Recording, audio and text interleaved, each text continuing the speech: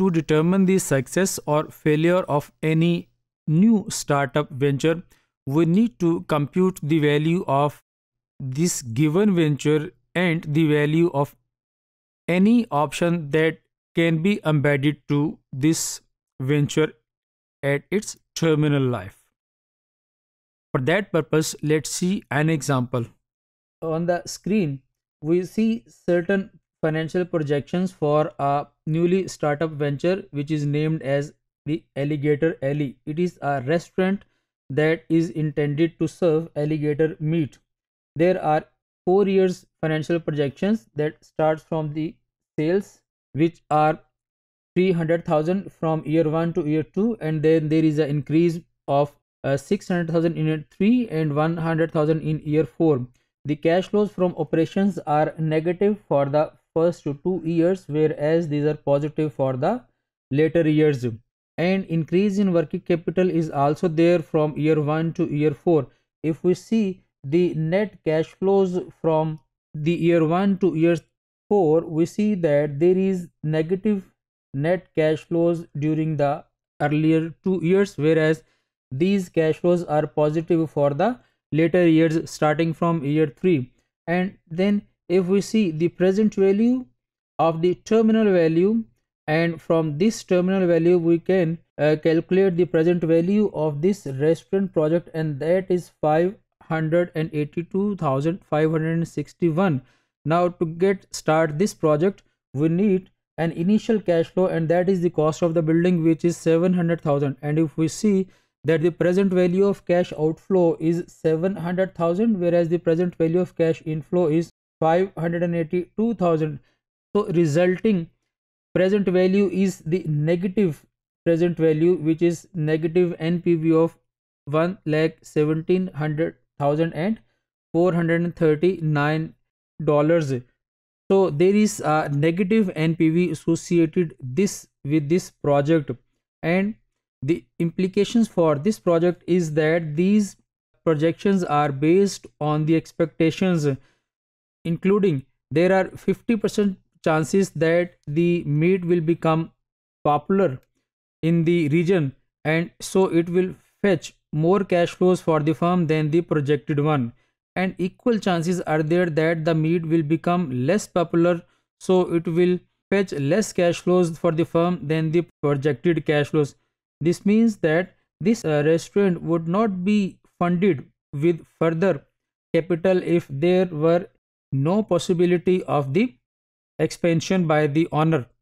So we can see that there are options that can be embedded in this project, and these options are of two types. Like the first option is that the project can be abandoned under bad conditions, and whereas the project can be expanded under the good conditions. Now let's see how this will work. So we have to choose any of the options. We choose the option of expansion.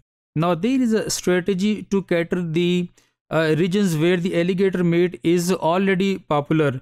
So the forecast of the quick expansion is subject to the success of the first restaurant in those areas.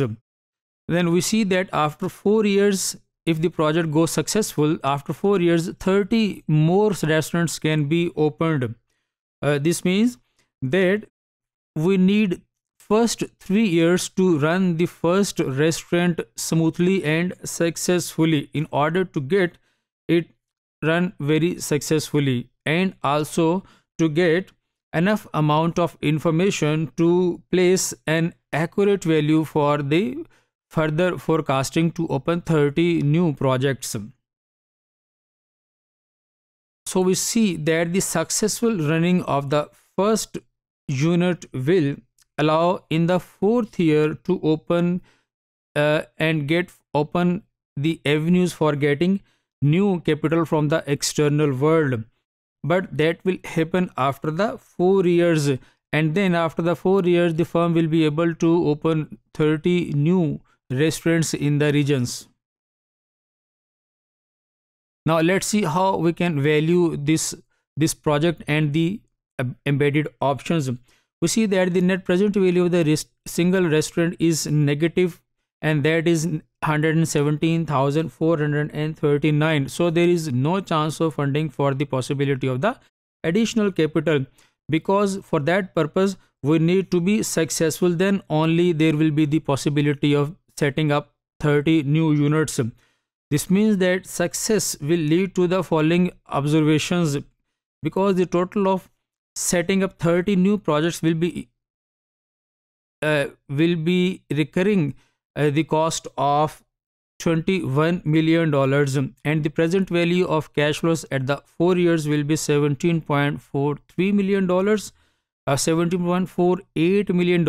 And if we convert this amount into the present value right now, the amount will become to $8.43 million. We are assuming a discount rate of 20%, at which we have discounted these future cash flows. This means now that this business is essentially a call option with the feature of exercise price of $21 million and the underlying assets worth of $8.43 million. So this option is apparently out of money because of the negative NPV earned by the first project. Now we have enough information to go for valuing the project through the help of Black-Scholes model, where we have the stock price of $8.43 million and the exercise price is $21 million. The term to maturity is 4 years. The riskiness of the return on the firm's assets is equal to 50%, and the continuous rate of return compounded is equal to 3.5%. The value of this option will be determined using the Black-Scholes formula, which will be working in 3 steps. At first step, we need to determine the value of D1 and D2, and at the second step, we need to determine the value of ND1 and ND2 using the normal distribution function through the Excel mode. Then when we have all the required information with us, we can put these available information in the BS model, and through this model we can determine the value of the call, and that comes to $1.454 million.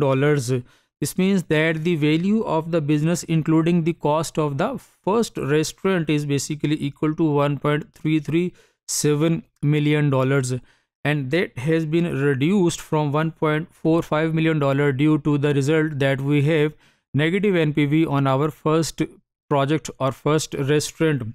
Now we can draw a conclusion from this example that the first unit is earning a negative NPV. Due to this, the investors will not invest in this loss earning unit, and as a result there will be no capital raising in the future.